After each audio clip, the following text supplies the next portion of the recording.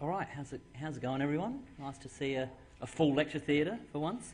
I am a PhD student at this university, and I'm looking at the bird side of black box. So, I mean, kind of Emily took things off track a bit with the frogs, but if I could just squeeze in from where Anne left off on the black box, I'll take a slightly more avian tack. The floodplains along the River Murray create what's known as a green corridor, a long green kind of snaking area of productive woodlands in what is otherwise essentially a semi-arid system. And in this landscape, the black box woodlands form an ecotone between the red gums right along the river and the mallee woodland up in the higher areas. And they're thought to act as refugia for bird species, maybe during drought, or perhaps they might be critical during certain times of the year. But actually, very little is known about the exact role that the woodlands play for these bird communities. So as probably most of you are aware, the Murray-Darling Basin has undergone fairly widespread alterations in its hydrology, and this has reduced flood frequency, and flood magnitude, and without adequate flooding, black box trees are susceptible to damage from salinity.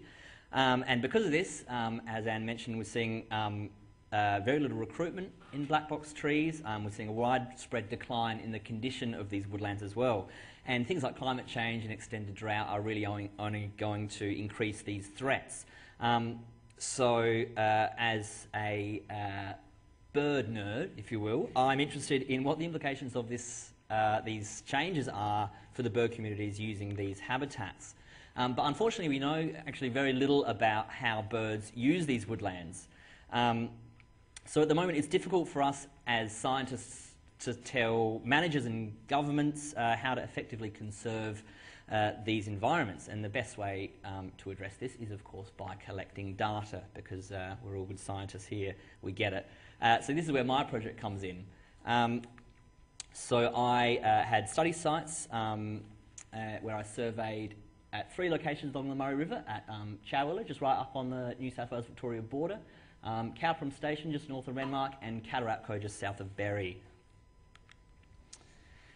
And at each location, I undertook 2-hectare, 30-minute area searches in red gum, mallee, and both healthy and degraded black box. So there's a fairly big difference in the condition there. And this allowed the comparison of bird communities between each habitat type, and shows which birds each habitat type supports.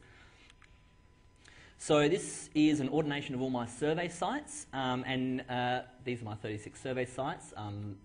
Colour-coded, although it might be a bit hard to see. The red ones are red gum. We've got healthy black box up here, mallee in the purple, and then degraded black box down here.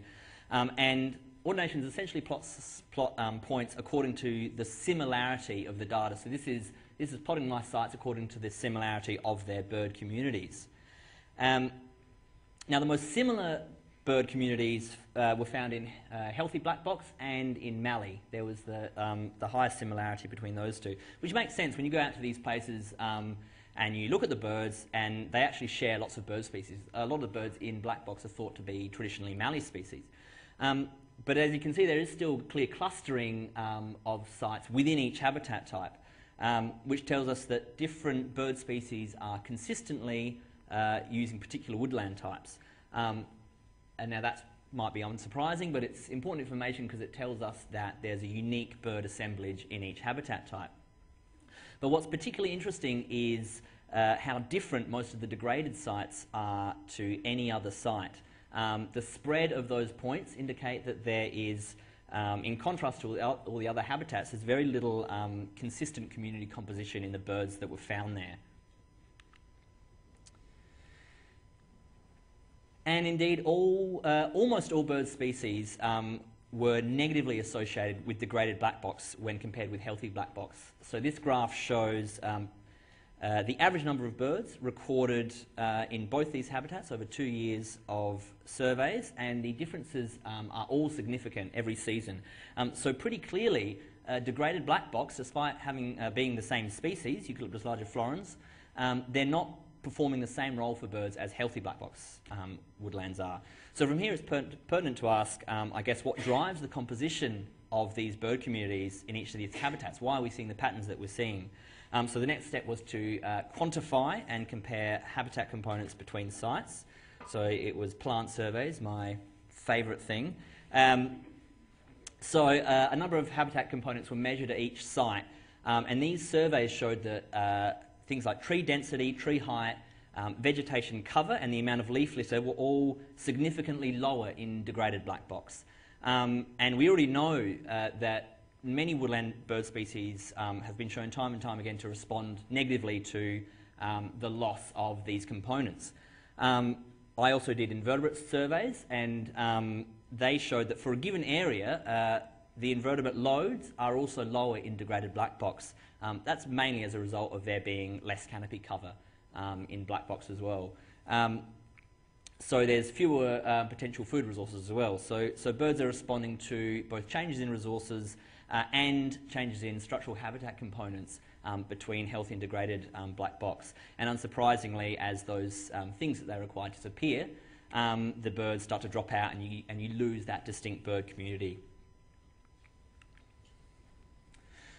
So other analyses have shown that records of birds between habitat types, they indicate that there's a kind of dynamic and a kind of cyclical pattern of bird movement between habitats as well as between seasons. And a few species in particular showed very distinct patterns at a landscape scale. So between autumn and winter, the woodland types in which these 5 species were most frequently recorded, they changed significantly. So we have weebills, thornbill, whistler and 2 pardalotes that were all found in greatest numbers in mallee and red gum during autumn, but in winter they all shifted, the peak numbers of these birds shifted to black box sites in winter. Now these birds represent a guild of small to medium insectivorous birds that glean their prey from leaves and branches, and their shift in preferred habitat type corresponded to a noticeable increase in invertebrates present in black box during winter, particularly the number of psyllids. Now psyllids are small sap-sucking insects that in their larval stage excrete sugary protective caps known as lerp, and these invertebrates show large fluctuations in their numbers between seasons and between habitat types. So in the winter of 2013, we recorded an eruption in the number of lerps as well as the number of adult psyllids, the winged form. So there was a glut of carbohydrate in the sugary caps and in protein in the actual animals. This increase mirrored that influx of birds into black box habitat we saw in winter. And considering that during my surveys I recorded these small birds in particular, they were foraging up to 90% of their time. 90% of their day was spent looking for food. So the abundance of food resources is probably likely to be a real limiting factor for these birds and is likely to be a key driver determining their behaviour and their landscape level movements. So clearly some birds are responding to seasonal changes in food resources, and this kind of indicates there's probably a degree of complementarity between these resources and between different woodlands at different times of the year. So black box in winter was obviously providing something more than mallee was at the same time, and at other times of years mallee would be flowering, there'd be different resources scattered sequentially throughout the landscape. So the deterioration of black box could disrupt that succession that you see across seasons that woodland birds are probably relying on. So clearly, if these birds are to be maintained in the landscape, especially these small species, both floodplain woodlands and the woodlands surrounding them need to be conserved. And this woodland degradation on the floodplains that we're seeing needs to be reversed. Now, trials to achieve this are already being undertaken by a number of organisations, including the Nature Foundation.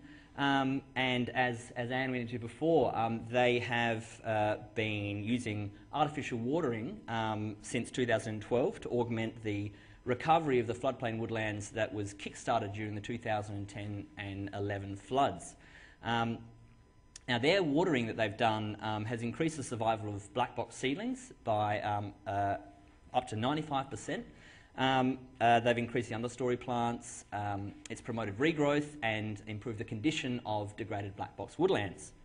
And in effect, this environmental watering has brought back a suite of components that were the drivers maintaining birds at my survey sites. So I found when these things dropped out in degraded woodlands, the birds disappeared as well. And these are the exact elements that are being brought back effectively by environmental watering. So here was an opportunity to explore the potential of watering to restore bird communities.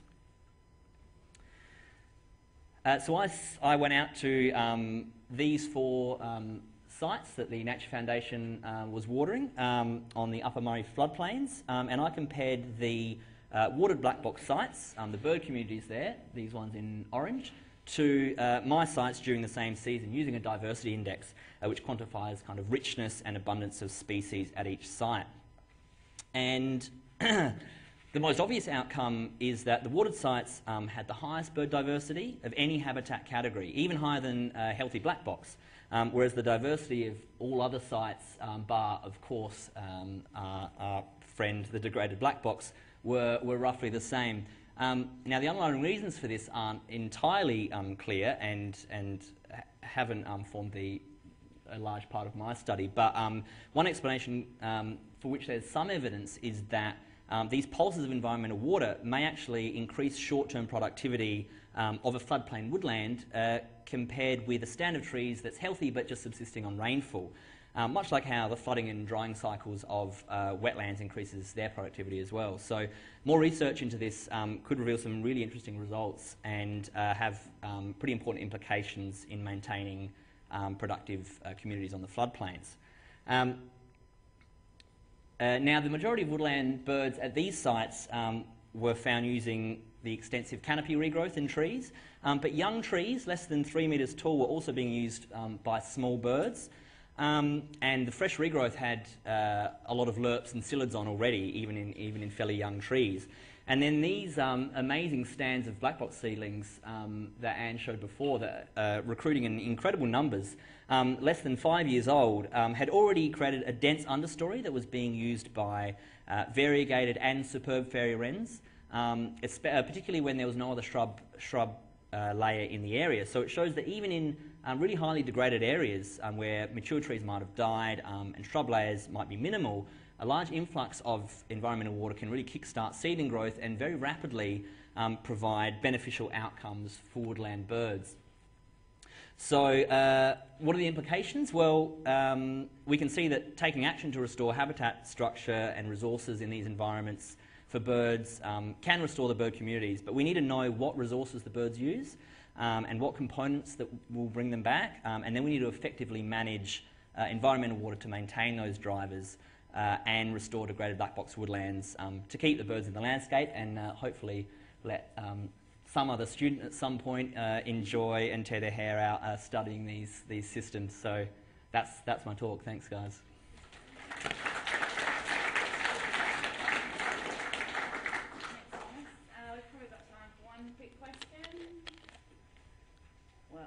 I've got, I guess, a comment or a question, funny enough. It does, I guess, bring to mind, we've got healthy mallee, which supports more birds than a degraded black box. So we need to start asking what sort of questions and what sort of ecosystems we want to support. And are we talking about attrition here? Oh, yeah, well, there is that novel ecosystems and taking it to the next. Are we trying to say, is mallee going to be more supportive than a degraded black box? Should we move that way? Well, yeah, I mean potentially that's a conversation you have to have. There are birds that are found in black box woodlands in high numbers that aren't found in the mallee and that aren't found in red gum, and the community there is unique. So you've got to argue, like, do we need to maintain that, or can we let that go because the birds might be surviving elsewhere? Yeah, it's one of those things. For us to think about. Absolutely, hard ones, but yeah. Cheers. Thanks, Oh yeah, sure.